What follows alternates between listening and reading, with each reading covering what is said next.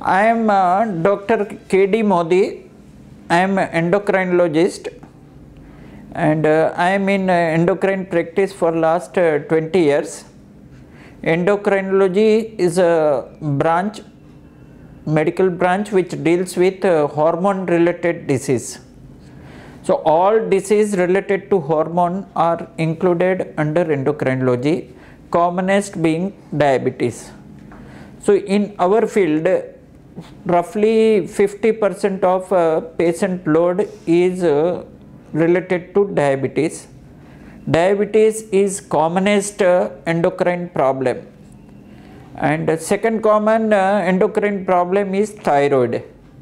So whether hypothyroidism, hyperthyroidism, thyroid swelling, goiter, thyroid nodule, these are second common endocrine problem. Which are other disease included under endocrinology? Other diseases are like commonest being short stature, height pergatlidu, height is not increasing. So we get so many children with height related problem. That is third commonest problem we see. Fourth common endocrine problem what we see is obesity related.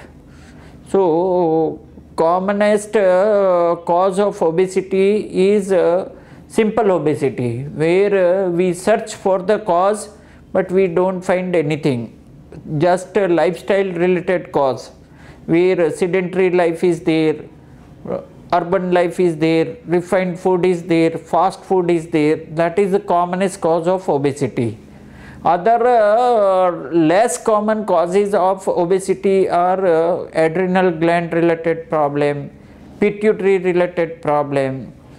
Then other disease where we see endocrine problem are pituitary related problem. Like many patients, they come with pituitary gland tumor and they get a hormone problem.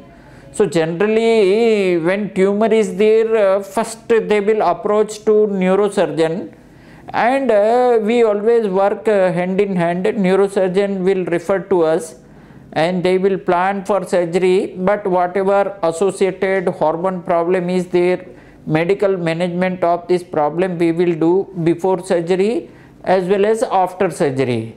Because invariably after pituitary surgery, patient will have pituitary hormone related problem.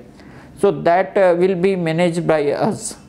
So in nutshell, we see common problem like diabetes, thyroid, then short stature, obesity, and other very important endocrine problem is reproductive endocrine problem. Means lady in reproductive age group, in age group of 15 to 45, in this age group, if they get hormone abnormality, they get irregular menses, sometimes they get unwanted facial hair.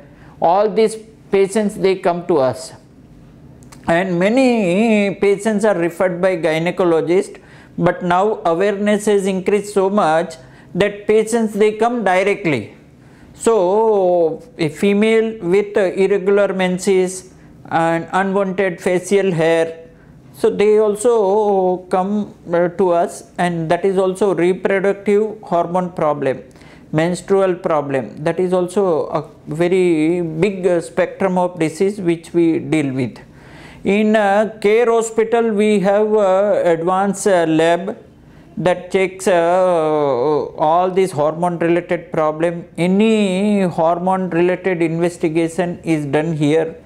We have in care Banjara, we have nuclear medicine department that is very useful for workup of thyroid nodule and thyroid related problem, parathyroid related problem.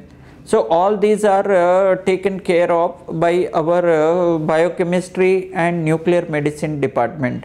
And generally we need support of this very good hormone lab and very good nuclear medicine lab, and both these things are there in care hospital.